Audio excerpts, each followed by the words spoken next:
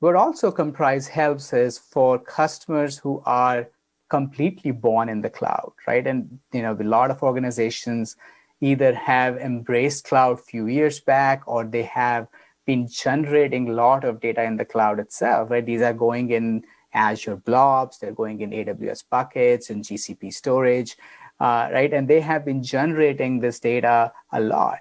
And what they have been doing is there hasn't been any great rules or way to achieve that, right? Customers create multiple accounts, thousands of buckets, and you suddenly see this bucket sprawl and confusion in your storage account. So the same concept applies really for the data that's born in the cloud and sitting in these object stores, where Komprise can not just manage what we saw before was all your NAS unstructured data, but think about all your S3 or blobs unstructured data as well. The same concept applies there as well. You need a way to understand it. You need a way to understand where the data is, what kind of data, how much, what am I paying for it, what can I do to make it go to the cheaper storage class, which one should go there, right? So you really need that view of the data. And again, agnostic to where it's being stored, right? No silos, right? Being able to have it scalable, right? So all those things really apply. So this section will talk about more objects. How can I migrate objects? How can I do multi-cloud data management, where I can migrate data from objects from one cloud to another cloud for replication use case, for migration use case, how I can do the management of my objects once they're in the cloud to really get me the cost benefits in a very unique way based upon the access time and stuff that Komprise can help you with that as well. So a few things, again, very cloud agnostic, analytics based, really building that virtual metadata lake for even objects in the cloud as well. So I'll go ahead and, Mike, you want to talk about the architecture for this as well? Yep, certainly. Thank you, Mohit. So the architecture, the cloud architecture for cloud services is the very similar to what we have for the on-prem. It is a Komprise service running in the cloud. It starts with the director that the administrator connects to.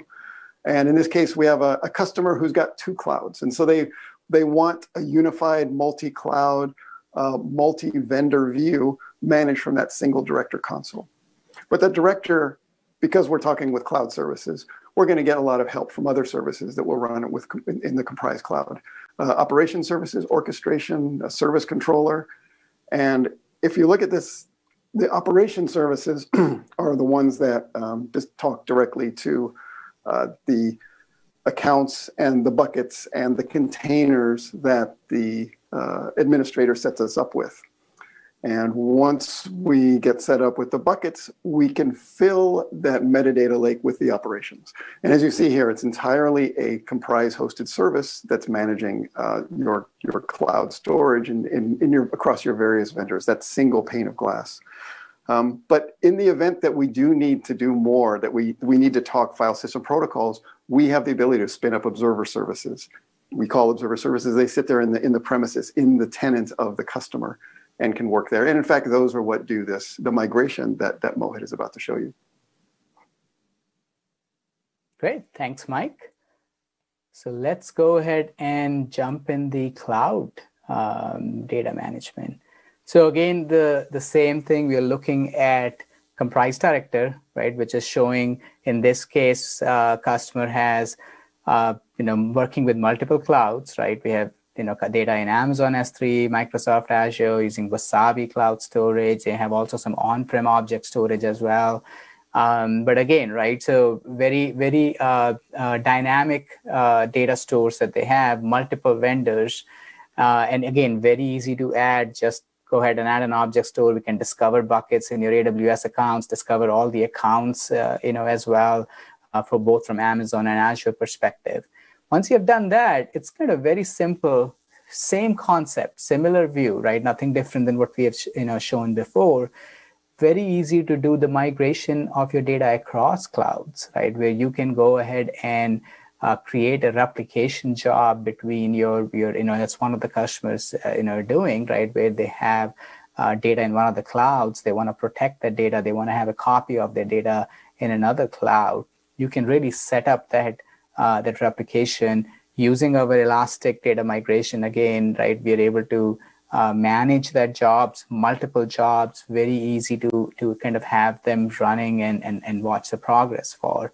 And you can, if you want to cut over, you can move the data completely, or you want to have it constantly running for a replication use case, you can absolutely do that as well.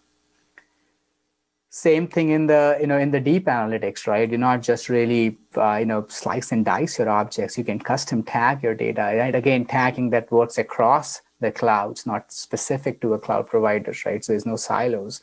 You can find the objects, based upon the prefix, the type, the extension, whatever you want to do. It's kind of build the data lake that you have to really able to find anything that you're looking for right within the deep analytics console. And this is all about your in this case, the customer has all objects kind of born in the cloud, managing data in the cloud, and all this is being done as a service. And as Mike mentioned, nothing they need to set up till now. We can all run. It's very simple to set up. You just go ahead and configure your Komprise account, and that's it. Right? Nothing needs to be done from their perspective at all. And one thing to mention here, Mohit, while you were on that data analytics, the deep analytics tab, we actually look at your objects in the cloud by last accessed, which is something that's unique. Yep. Other tools will look at the create time of the objects. We look at the access time of the objects so that you really get a picture of what it is that you want to do with your data and how you want to manage it.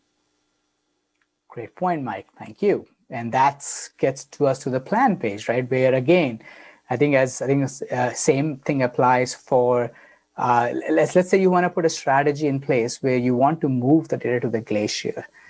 The ILM policies in AWS are working towards when the data was created on AWS, right? So you can say, okay, after 90 days of the data being created, you can put it in the Glacier. But you don't know whether it's getting accessed or not in the last 90 days. Right? There is no view, there is no insights about it. It's very hard to get that information. You have to use multiple services from AWS, and even then you don't get a consolidated view. Here you can get a very easy view. How much data have not been accessed for the last 1 year? It's sitting in there. How much data hasn't been accessed kind of for more than that? Or what is the hot data that I have been accessing in the last 3 months? I don't want to touch that, but anything else, I can transition to IA, I can transition to Glacier. I can have a consistent policy for Azure right away as well, that I can move to the Azure, from hot to cool to archive storage, right from the same console. So I have a consistent policy that I can build, and I can get my cost savings, just like I saw when I went from my on-premises NAS storage to the cloud. I can have the exact same view of my cost savings if the data gets tiered within the cloud provider as well to the cheaper storage classes. And Komprise kind of do or manage all of that automatically for the rest of the life cycle of the data. As a new data gets generated in the buckets, a new data gets added, it all is applicable to that. If the plan is active, we'll continue to manage the data and keep it in the right storage class based upon the access of the data, not when the data was created. And you get the same insights in here as well on the usage, with how much data in which storage class, what am I paying for that, right? The view that really even within the console of AWS, you don't get it, but forget about that. In a single cloud provider, you want a view of across your clouds that it's impossible to get, right? And the Komprise kind of gives you that central view of all your unstructured data from the usage perspective, from the cost perspective as well.